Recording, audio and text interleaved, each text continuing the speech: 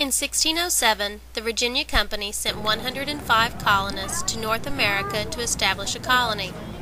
The 5-month voyage was accomplished in 3 ships, the Susan Constant, the Godspeed, and the Discovery.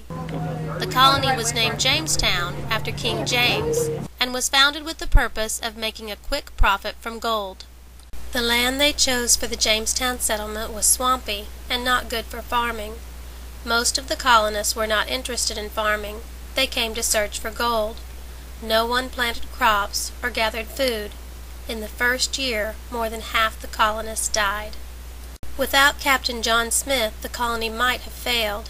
He issued a rule: anyone who did not work did not eat.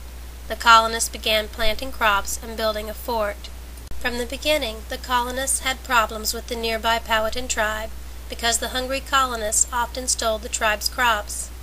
Chief Powhatan's daughter, Pocahontas, helped bring about a short peace between the tribe and the colonists.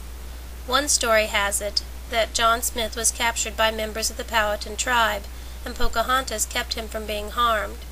We do know that she encouraged the 2 groups to trade goods. However, in 1613, English settlers held Pocahontas for ransom. During this time, she met John Rolfe, and they were married in 1614. In 1616, they and their baby son went to England. On the trip home, Pocahontas died.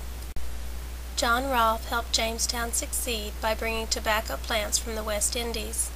The colonists began growing tobacco as a cash crop, which the Virginia Company then sold all over Europe.